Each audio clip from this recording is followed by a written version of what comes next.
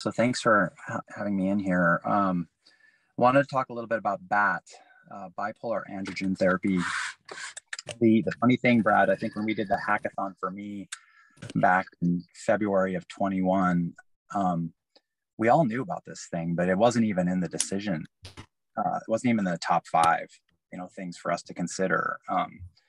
Partially because I think it's perceived as so dangerous. You throw a bunch of testosterone into a guy and it's like putting gasoline on a fire, So we never considered it, even though it was in the back of my mind for sure. And so I want to just tell you about my success story with this, and then talk a little bit about why I think it deserves more attention and scale. So if you go to the next slide. Okay. I'm just pulling it up now. Oh, okay. Yeah. Boom. There we go. Yeah. See a little thought bubble? Is it a game changer? I think it could be. So yeah, if you go to the next slide. Okay, so what is BAT? It's again, bipolar androgen therapy, and it's really designed to repeatedly shock the prostate cancer cells. So you're alternating between a polar extreme of high and low testosterone levels. So as you can see on the graph on the right-hand side, this is from the Johns Hopkins study. There was like 4 different studies that they did on this, and they were using 30-day cycles or 28-day cycles actually. And so they would inject somebody with 400 milligrams. Wait, are you guys hearing this? I just got a sonic. Okay. Yeah. All right. So they would inject a guy with 400 milligrams of testosterone, and it would go up pretty rapidly, I think over the first 2 weeks or so. And then it would, start to drop. And so you're alternating between, they call it supraphysiological T levels and then castrate levels. And that was kind of the gist of this thing. So to understand this though a little bit more, I want to talk a little bit about baseball.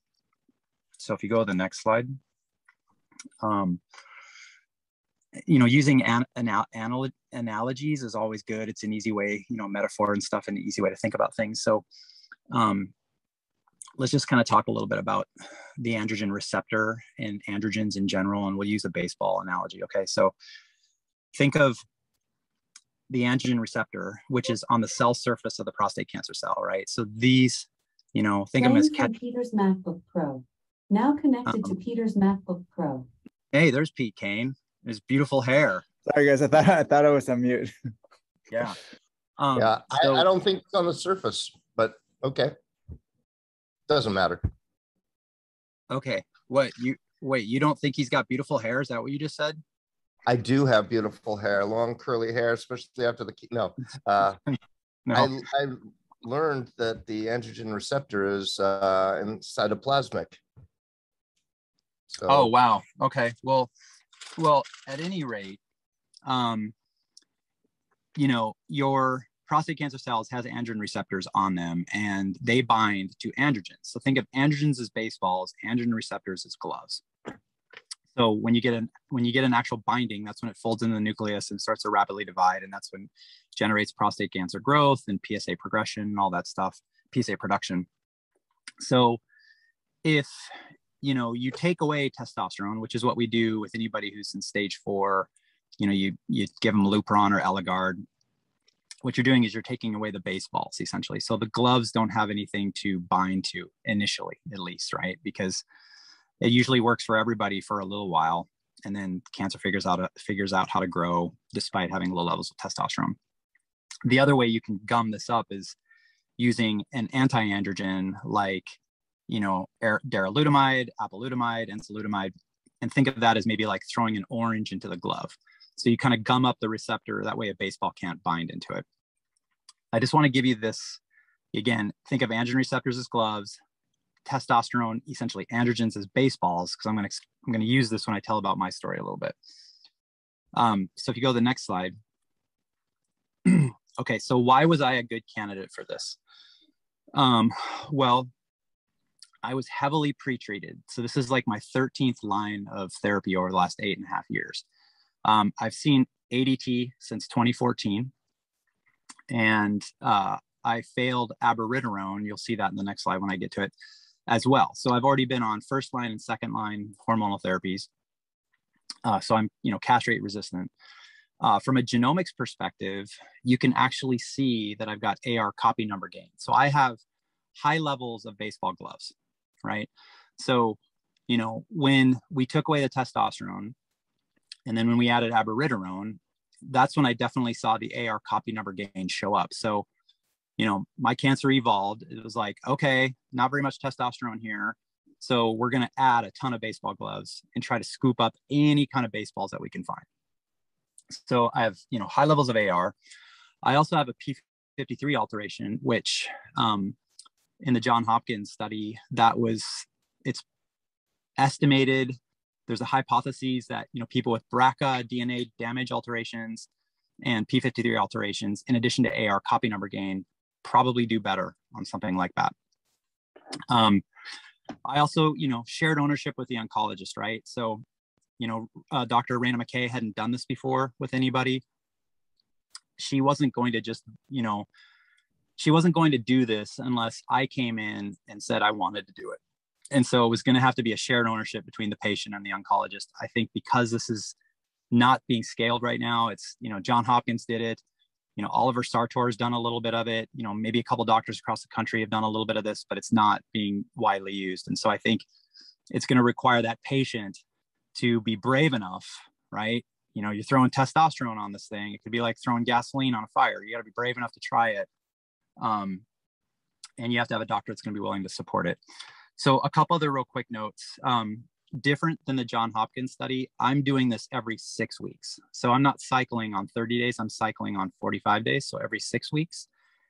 And I'm also adding pembrolizumab to it. And the theory is that when you add testosterone in this type of a supra-physiological, high level way, you are turning on some of the immune function on the prostate cancer cells. So, I honestly don't know how much of my success is attributed to pembro versus testosterone, but I am using both.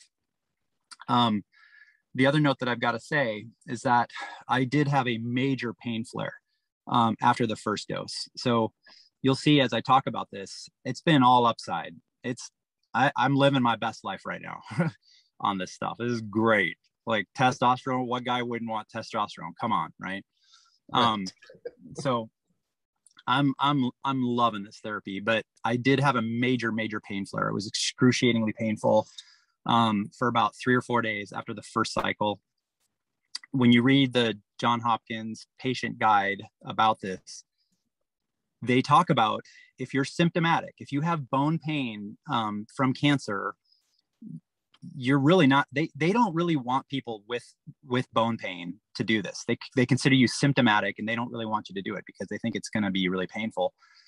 And it was super painful, but it went away. I did a high dose of steroids for 5 days and then it went away, and I haven't had it come back on the second and the third. So I just want to throw that little note of caution out there. So if you go to the next slide, I just wanted to put this up here just to show you, you're going to see a dramatic drop in my PSA from this thing.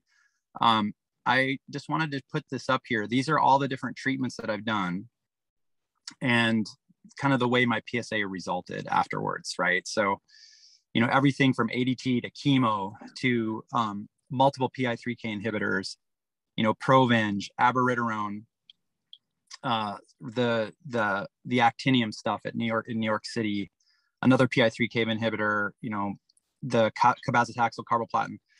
And then I got to a point in April of 2022 where I was just like, fuck, I'm at a 300 PSA, like I'm in trouble. And I was just waiting for something that could potentially save my life. So if you go to the next slide. So this is what happened to me. So I start the BAT with pembro, and we measured it after the first cycle 6 weeks later. My PSA drops from 307 to 5. We do it again and the PSA drops from 5 to 1.79. I do imaging after my second cycle, leading into my third cycle. This is on the right-hand side. This is a PSMA PET scan. So what I want you to look at on the left is look at my legs and my pelvis and hip area. Look at my kind of sternum and chest area, and then look at my head on the left-hand side. Now look at the right-hand side. The stuff on the head is gone. The stuff on the chest is going away. It's lighter. But look at the pelvis and the legs. Look how light it is, right? That's PSMA uptake. So it's like literally starting to erase off of my body. I used to have pain in this area. I was even a little bit wobbly with getting up off the couch and stuff. It's all gone. All that's gone. Like, I don't feel any pain. I don't feel anything bad. Like, I just feel good. I had from chemo and from actinium, I had pretty much permanent nausea and fatigue, and I had no appetite.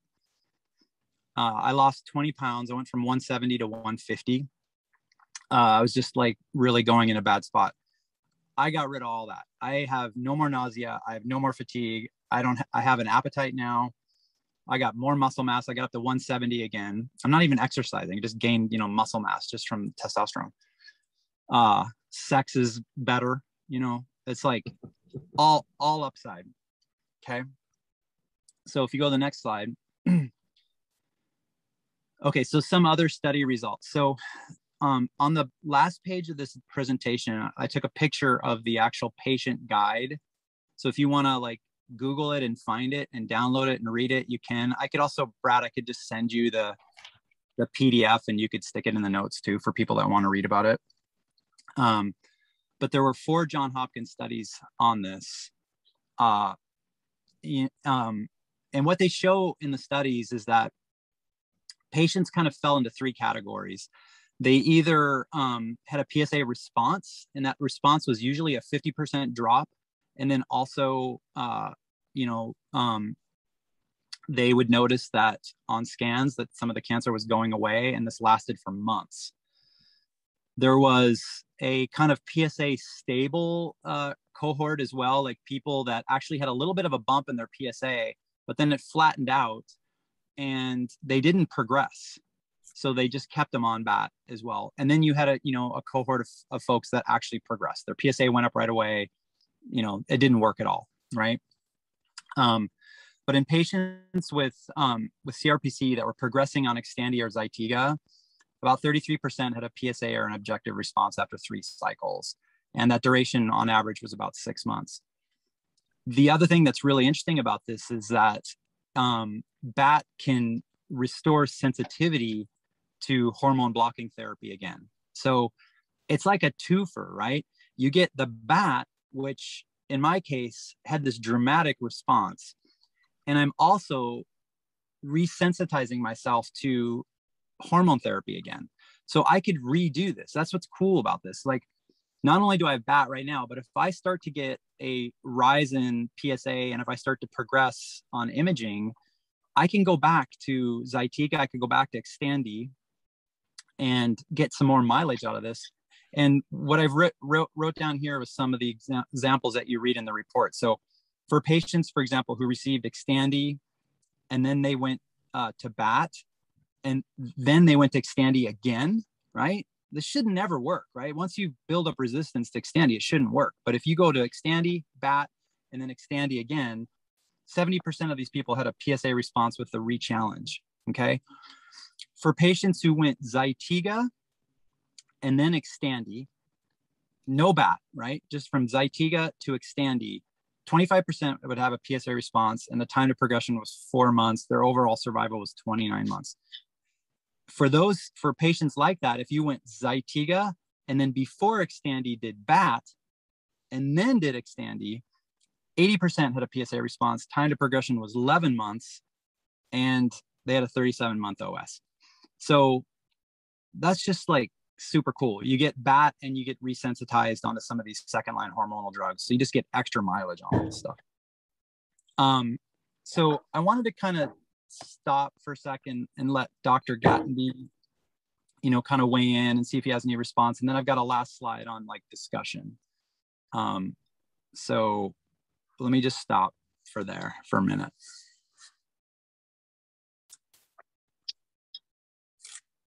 Bob, did you want to comment? Well, congratulations on a very thoughtful and well-designed strategy. Thank you. I think it illustrates the point that if we understand the underlying dynamics of the cancer, we can develop therapies that are based on that, even far into the disease. So let me just back up. So we have a protocol where patients just presenting with metastatic prostate cancer, and we do androgen deprivation therapy, but we do it cycling. And we cycle it based on the PSA, so that basically when the PSA goes below 50% of its pretreatment value, we stop, we let it come back. What we've learned from that is that the body begins to produce testosterone very quickly after that, and continues to do so. And we have patients who continue on that for 9 years, they are still, 9 years later, are still on it. So that's a fairly simple, on, off, but guided by the evolutionary dynamics of the patient. We're not forcing it, not arbitrarily just on, off at 3 months or 4 months. We're watching we're letting the tumor tell us when to do that. What you've done now is you're far into this process. You've been on androgen deprivation therapy for a long time. And what we know is that if you stop androgen deprivation therapy, you will not get the testosterone coming back immediately. It's a fairly long time, perhaps a year or more. So the BAT thing, the idea of using testosterone as a kind of a driver, is really very good at this point. The fact that you had the duplication of the androgen receptor means that I think is exactly what you thought, that the androgen level, your testosterone level is really low because of the ADT, but it's not zero. There's some around, right? And they're going to upregulate their receptors to get the signal so that they can proliferate. When you give them suddenly a whole bunch of testosterone,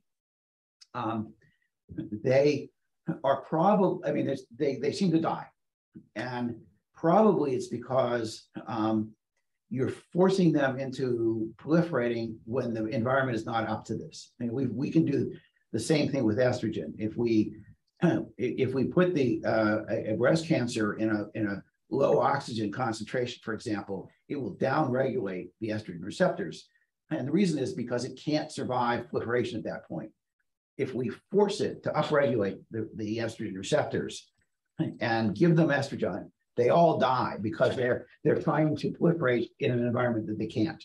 Now, it may be more complicated than that, but in any case, you're getting a certain amount of cell kill, probably from the testosterone itself, and then you're also getting some effect from the decline. So it's very good.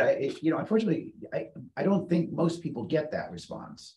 But you, I think, very correctly got the information that you needed to predict that this would work. And I guess that's what I would argue is that it's a great example of that we talk about precision medicine, and often that's really it's really a very narrow definition of it. You find a mutated gene or something that's a target that you can treat, but you really looked at the evolutionary status of the tumor. It has responded to the various things that have occurred in a very complex way, but it's done so in a way that now there's an Achilles heel in this, and you can attack it. And I think very much that's what we try to do, to use evolution to understand, what's going on and then treat from there. So one of the strategies that we've used is what's called the double bind therapy, where you push the tumor in one way, but that the way it adapts makes it more vulnerable to a second line therapy. An example that we've seen is immunotherapy given to against P53 in small cell lung cancer. They actually developed a very good immune response to mutant P53, but they didn't have it had no clinical effect. But when you follow that with chemotherapy, when historically the response rate is 5% or less, and we got a 65% response, what happened was that the adaptive strategy to the immunotherapy made it vulnerable to chemotherapy. And those are the kinds of things that we'd want to do. The question for me then is, that's what's happening is great, but what do you do now? If you keep cycling, are you going to drop the PSA lower and lower so that the population of tumor cells is smaller and smaller? But one of the things we know with prostate cancer is that it's really hard to eradicate it. The ADT that's typically given at the beginning of treatment will normalize the PSA and sometimes make it undetectable in 90% plus of the men, and yet it's never curative. Yeah. And so the question is, you put the tumor on the map basically with this. Could this be a curative maneuver? I think it's unlikely. It's possible. So do you want to treat for cure, which in this case might be to add, and this is the extinction therapy now. Do you want to now add, you've got a small population. Small populations are vulnerable to extinction, but usually you need the final nail in the coffin is usually not the same thing that drove it down originally. So one thought is, do you want to add something to this at this point when you've got a small population? An alternative is to stop what you're doing now and just let everything kind of come back and then start the therapy again. But the only thing I would just caution you about is that as good as this result is, there's this concept of evolutionary rescue that the tumor is probably pretty diverse, and even if there's a small population that's resistant, at some point it's going to come back to bite you. And so now think in terms of you've got a great result.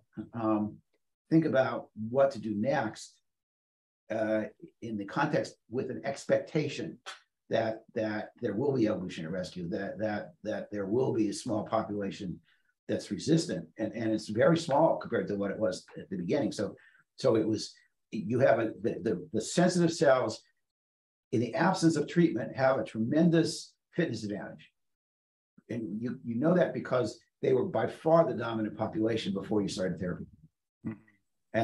But there probably is a small population that's resistant, and then the question is, how do you want to manage this in a way that you can go, down the road years and maintain control of the tumor?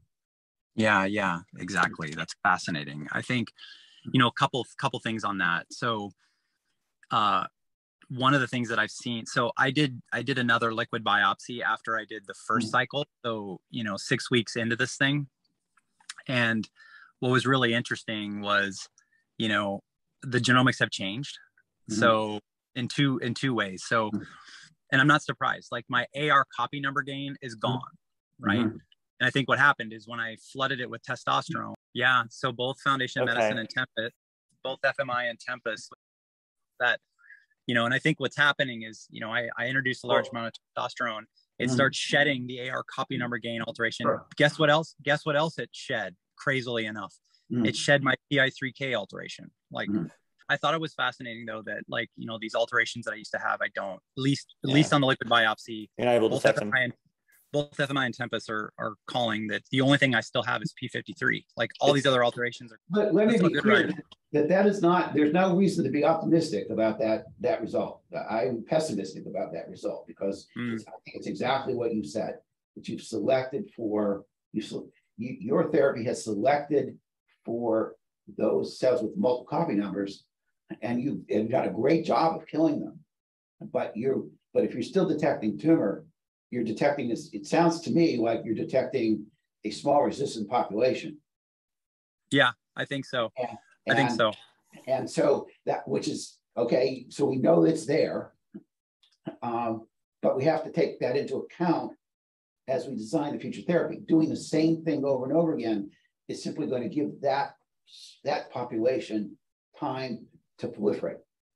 Well, and so then I think that's where you could get into an adaptive thing, right? Exactly. So like, in a different way, another thing that we could do, and this is what Johns Hopkins is starting to look at with future studies is, so, you know, right now, you know, I've seen this rapid PSA decline, treatment over treatment, like I haven't done, you know, seen post third cycle, we haven't measured, but you know, 300 to 5 to 1.5. And radiographically, you can see that I've had improvement. At some point, you're right. At some point, if I just keep doing this every 6 weeks, we're going to see the PSA start to rise. And when that happens, I could just introduce darolutamide or, you know, Xtandi and bring it back down again. And then once I get to that point, I could reintroduce BAT. So I could essentially cycle between BAT and second line hormonal therapy, go back to BAT, second line hormone. You know what I mean? I could keep cycling that way and probably get. It's possible. I just would be, I'm, you know, we'd have to think about that. Let me just throw in another plug. This is where, you know, evolutionary models are very helpful to sort of work through that in computer simulations and see if that would work. Yeah. I like the extinction. I like the extinction event idea that you have. My only concern is that I've already seen carbo, I've seen cabazitaxel, I've seen docetaxel, and those things, you know, like my cancer's figured out a way to become somewhat resistant to it. So I don't know what the extinction event drug would be if we were to go down that path. Small populations are inherently vulnerable to extinction, and even applying a drug to which they're resistant. You remember now that they have to deploy resistance mechanisms to be resistant, and that's going to cost them energy. And they have to divert energy from some other source because they're in a tumor environment that's got very poor resources. You could add anti-androgenic, which you know, is not terribly effective in a large tumor population in prostate cancer, but there is some evidence that it's effective in smaller populations. So this just to keep that in mind is that the goal is to exploit the small population vulnerabilities, and so I would agree that, you know, you made a mess of this tumor population, so God knows what's in it, and that's always the problem. But what's almost certainly in it are cells that are resistant to what you've done. So what can you walk me through then what you would suggest if it progresses? So what the plan right now is, and I don't know if what Johns Hopkins would say is they would let the PSA progress up to where it started before you started therapy. So they would let it get up to there. And then once it progressed beyond that, then, you know, they would introduce Xtandi or darolutamide or some anti-androgen to stop it from further going, right? For me, you know, I went from 307 down to 1. I don't know if we wait to get up to 307. I think we don't need that much of a you know. But why not reinstitute the BATs? Well, so no, so I would stay on. So for example, I go on You to would stay on it until it went up that high. Yeah. Or it goes up to, let's say it goes up to half of that. It goes up to 150 or something. It's, clear signal that the hormone sensitive cancer is really starting to get stronger, right? Right. So, because I'm on. Yeah. But why not stop the bats? What was that? Why not just stop the cycle and stop the bats right now? Yeah. That's what we would do. Yeah. So sorry. So just to be clear, the plan is if we see a lot of progression of PSA or radiographical progression, we stop BAT, we introduce an anti-androgen. But why not stop it now? And then start it again when the PSA goes up. Oh, okay. Well, I can tell you. So this is what I am seeing because I did some mid-course PSA checks. So what's happening to me right now is that the spike in testosterone is very good for me. When I start to drop, and you can see it dropping in kind of week 4.5, 5, definitely by 6, I'm starting to get towards castrate levels. My PSA does start to inch up a little bit. Okay. So when I get down to castrate levels, my PSA, because that's what my cancer loves. It knows how to exist and thrive in a low testosterone environment. So I am seeing it slightly bump up. But then when we introduce BAT again, it just slams it right back down. But you see that, so you're punishing its adaptive strategy to low testosterone. Okay, yeah. All right. So at some point, that you're punishing that strategy, so it's going to go away. So there's going to be a new strategy that's evolving. So yeah. The population that's got upregulated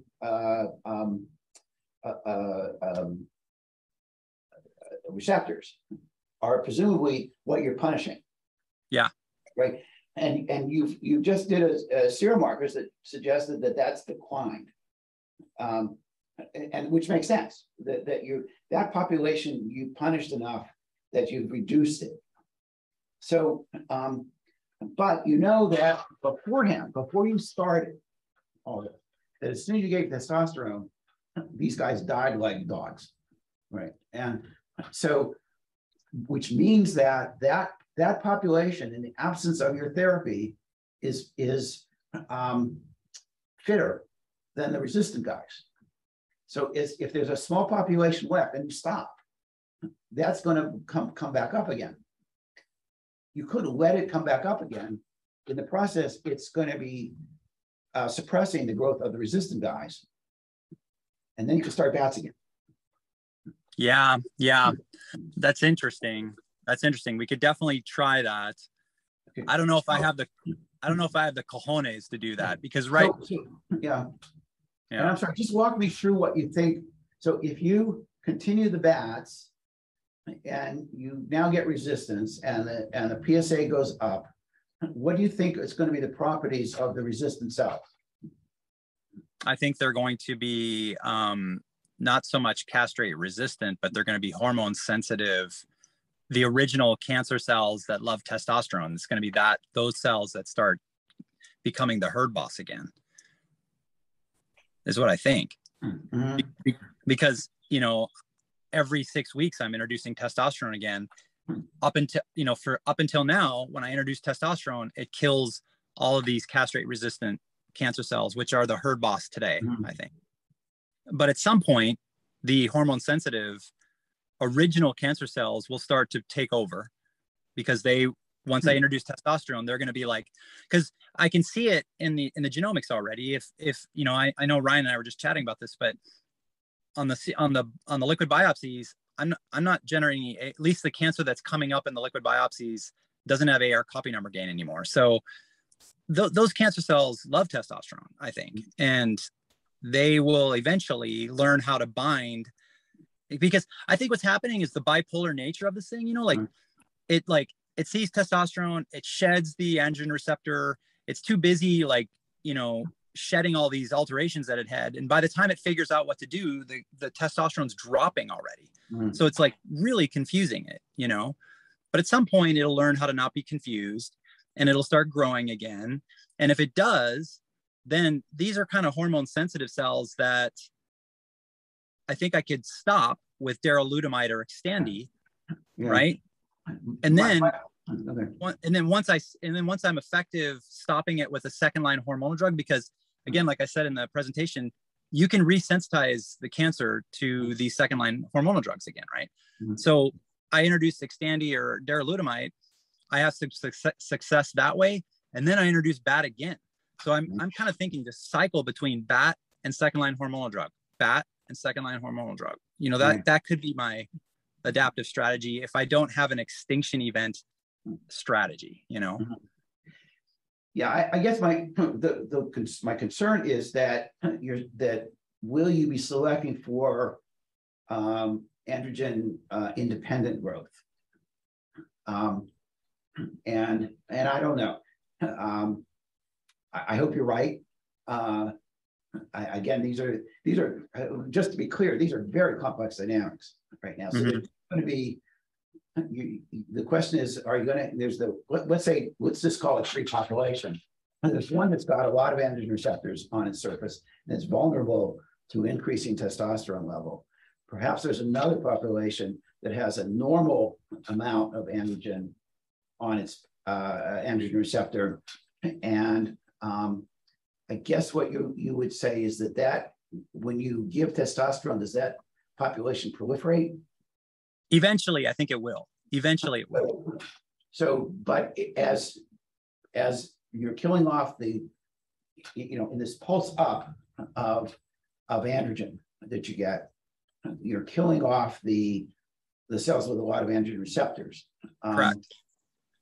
Then, do you think you're causing the ones with, let's say, normal amount of androgen receptors, are they proliferating at that point? I don't think they are yet, but I think that is the natural, I think that is the evolution. I think those will go back to being the ones that proliferate. And when that happens, then I can just introduce a second line hormonal drug again and get a bunch of mileage, I think. All right. So just one concern, and then I could be wrong. These are very complicated things. If you see the PSA rising when the androgen levels go down, that could be. So I think you interpret that as being a proliferation of the cells that have sort of a normal amount of androgen receptor. Is that what you're saying? No. I don't think so. I think you're saying that's the high end, the overexpressive group. Yeah. I think there's a little bit of them still that haven't been killed off, and those guys are very comfortable growing in a low testosterone environment. So when my in the 6-week cycle, when my testosterone levels drop, at least what I'm seeing, and I can tell this because I've looked at the PSA, like my lowest PSA is probably in week 3.5 to 4. At week 6, when I get ready for the next cycle, it's bumped up a little bit, and I think, what's happening is I'm at this low level of testosterone. There's still some cells that are like, yeah, I love that. We know how to grow in that. But then when I slam more testosterone into my system, those get killed even further down, because I saw that go from 300 to 5 and then to 1.5, right? So I'm slowly killing them. I might see on my next cycle that I'm down to 0 point something, like it might just continue to kill them. But yeah, eventually, I don't know if it'll be a year from now. I don't know if it'll be 6 months from now. Like at some point, the high testosterone, it'll start growing in despite of high testosterone. It will learn how to do that. But if it does that, then I can just introduce a second line hormonal drug and slam it back down again, because that's the cycling thing that I think I can do, but I'm really, Bob, what frustrates me is that there are a ton of people out there with stage 4 metastatic prostate cancer who have been highly treated like me, who would have probably similar dynamics with the androgen receptor, who could really benefit from this. And nobody's getting it, and if Brad, if you go and I agree, and I think, Brad, like I kind of want to get into a little bit of a discussion, like so if you go to the last slide, the discussion slide, so this ridiculously amazing treatment costs $200 tops, right? Somewhere between $50 and $200 to get 400 milligrams of testosterone every 6 weeks. Like Xtandi costs $10,000 a month, right? So, no pharma is going to push this because they're not making any money off this. This isn't something they newly developed, right? And, a lot of oncologists are incentivized to push the FDA approved drugs. They're incentivized to drive the new clinical trials. I don't know what the best way to raise patient awareness for this is. I don't know if we should find some organizations that are really helpful in driving patient access for, there's a ton of patients out there that don't have good insurance, that don't have great money, that could benefit from something like this. I'd love to get the team's feedback on what's the best way to scale something like this and build more awareness so more patients like me can benefit, because this is criminal to hide this, No.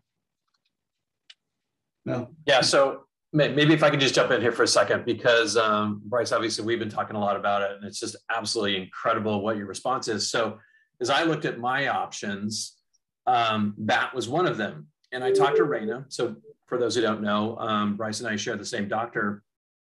And she was resistant to pursue it because she said that I had just moved into a castration-resistant setting, and she felt that it was too soon to go after it. So I think that we need to kind of identify who are the best patients that will respond to this. It would be great to get, I know, Bryce, you said AR copy number gain is great, TP53.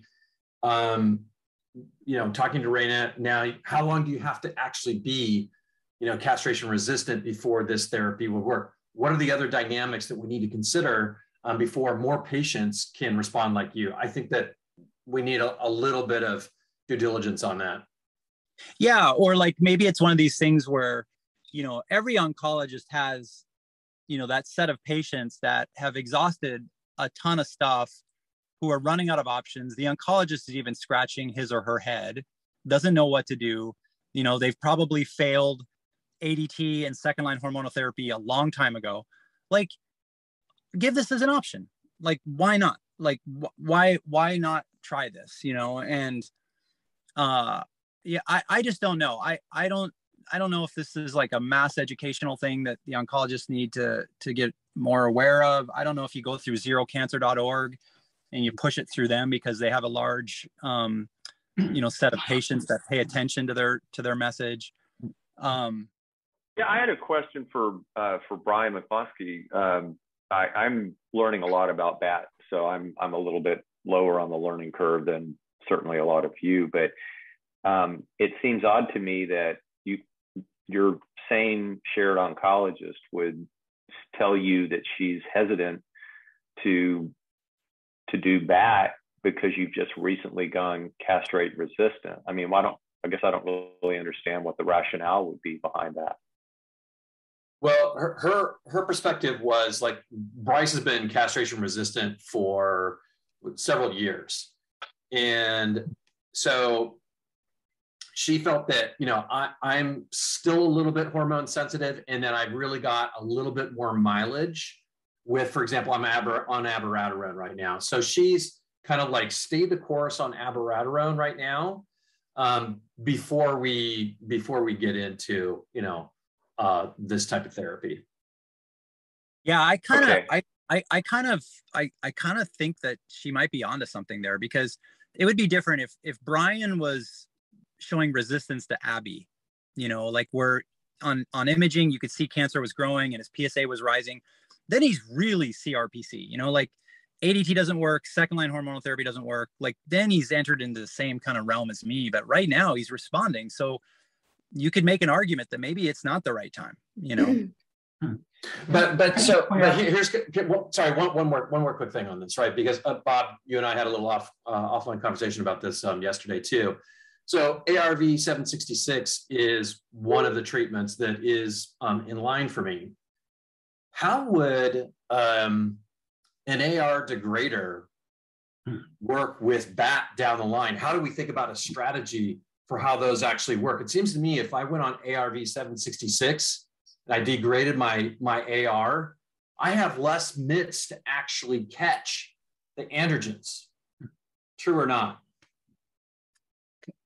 Can I make up? I'm sorry, I just want to make a point that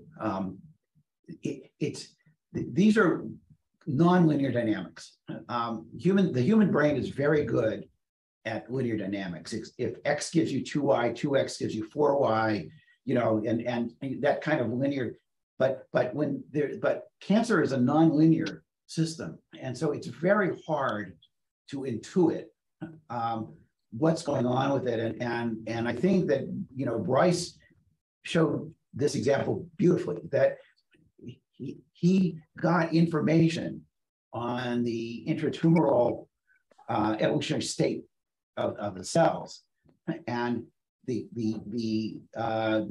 treatment was appropriate for that state.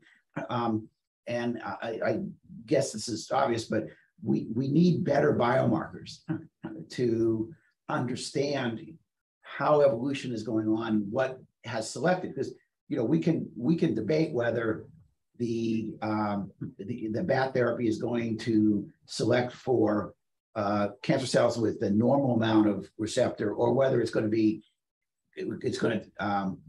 do androgen. It's going to select for androgen independent growth, but we need to know that in planning, treatment. And when you get into these very complex situations where people have been treated with multiple things, it's really hard to anticipate what's going on with it, or to predict accurately the results of a perturbation applied to this nonlinear system. I want to interject as a time manager here. We've got about 5 minutes left. Bob, are you at a hard stop at the hour here? I am, yes. Okay, then I would like to make a request. We had sort of had as a sub agenda having you review Brian and Rick's situation, and we'll talk with you, see if we can get another time slot. I think Brian, you're on the 17th or something like that. Yeah. Are you next? So are you next Wednesday? Mm-hmm. I think I'm next one. Yeah. Yeah. So Bob, we'll see if maybe you could join us then, and we could review Brian's case. So then I want to allow, there are a couple hands up, and I think Emma was interested and Rick is interested as well. So hands up if you could use that feature, and Jonathan is up next. I just wanted to note that the problem with BAT, there are no predictive markers of response. It's really difficult to say who might benefit. We're all guessing. I mean, there are a couple of reports that patients who have mutations in the HRD pathway, like BRCA1, and actually even TP53, tend to respond. But I think that people who administer BAT, and I mean people at Johns Hopkins, should probably start collecting data and looking at them systematically after they conducted 4 trials, and probably patients who are treated off trials as well. Okay. Yeah, Thanks, yeah. Emma. On that note, so that on the patient guide, they talk a little bit about that, Emma. They talk a little bit about how I saw the patient guide, yeah. Yeah. They, it's like early hypotheses is that DNA damage repair, BRCA, TP53 might be synergistic. AR copy number gain looks like it's really synergistic. I know that Raina is sharing my response information with the Johns Hopkins team, because I think there was only, from what Raina was telling me, maybe 1 to 2, maybe 3 people max out of that 300 or so that were in it had as dramatic a response as me. Like I'm very rare in the precipitous drop of PSA, so they're trying to figure it out. But. Well, fortunately, you're one of the most sequenced people, so you have a pretty long, well-documented biological history. Yeah. Jonathan Starr, you've been patient. What was your question? Thank you. Bryce, thanks for this talk, and fantastic, these results. I'm really happy for you. One small point I want to bring up is that you're talking about your plan going forward. There are a number of other drugs in the pipeline, some of which are looking kind of promising. What Brian mentioned, ARV-766 is one of them, another is Veru-111. There are others. And so, you know, instead of having to plan your entire future going forward, you know, you could look at this as potentially just a bridging to when other things become available. And yeah. So for sure. Throw that out there. Yeah, no, for sure. I mean, I think I'm buying tremendous amount of time with this. I was a little bit worried that I would see my way out of 2022, honestly, before I started this thing. So I'm just ecstatic that I'm buying I feel like I'm buying at least a year of time, if not more, for these new things to come on, and then hopefully, you know, onboard something else when I need it. But yeah, you're right. There are new things, and that's the thing. Tomorrow is better than tomorrow, right? When you're fighting this disease. So, Saeed is next. Saeed. Thank you. Very interesting result. Actually, I believe maybe the theory behind that testosterone effect on the prostate cancer was wrong. And they were based on some limited knowledge. Is it okay, Brad? Can I share something here? Okay, quickly, because we only have a minute left, and Rick wanted to say something. Yeah, this is a simulation of the data, one of the public data related to the prostate cancer, right? And I used 20 genes here. This is a model, and I have testosterone and doxorubicin, which is docetaxel, what they saw. That's a doxorubicin, the same drug. Now, I just showed the effect of testosterone on this data. I just added 1 unit, 1% here. I applied this one. You can see this down-regulated genes, 20, we have 1, 2, 3, 4, 5, 6, 7 upregulated genes by testosterone.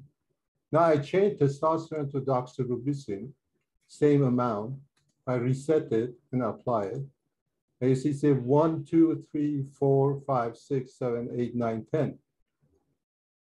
It easily shows the effect of the testosterone can be close to doxorubicin. And I believe we have a problem with the knowledge of the way testosterone works. Thank you, guys. Thank you, Saeed. That probably is worth a follow-on conversation. That looks pretty intriguing, what you've got there. Rick, real quick. I've just read this book, How to Starve Cancer, thanks to Robert Ellis. And I feel, and the author goes into how to starve it and then how to kill it with ferroptosis. So I kind of wanted to mention this to Bob. I never heard of ferroptosis, and some of the kills that are being described in the book is along the lines of Bob. You push towards extinction and then actually either introduce a bolus of free radicals via intravenous vitamin C, which is like, what? And then and saying that the remaining cancer cells cannot tolerate what is normally thought of as bad, as abundance of free radicals. Evidently, according to this author, the cancer cells are more sensitive, and you can go for a kill shot. We can go farther into this, but I just wanted to mention a metabolic axis that I'm frustrated, like everyone is reaching the end of the genomic and the gene expression way to kill cancer. And I'm gotta be so happy with Bryce, but I'm trying to add another dimension, come at a different angle to be synergistic. Another day, but I wanted to introduce that. And well, Bryce and Bob, how do you react to that idea? Is thinking that it's not on the, let's call it the androgen vector, it's something else from the side. Would a metabolic approach possibly be useful? I think so. I would encourage people to look at the website from Christopher Gregg, G-R-E-G-G, who is a neuroscientist at the University of Utah. He's also a cancer patient and has done extensive research in exactly this kind of thing, the use of various metabolic approaches. I think you know, when you're trying to kill something, you don't. It's not the time to be selective. You know, if you find something you can hit it with, then you do it. And I think metabolic strategies are perfectly valid and should be integrated into the more classic cytotoxic things. And Chris Gregg he's done a great job of looking into this. He's a scientist himself and has presented data that's available on different strategies. I would encourage people to look at that.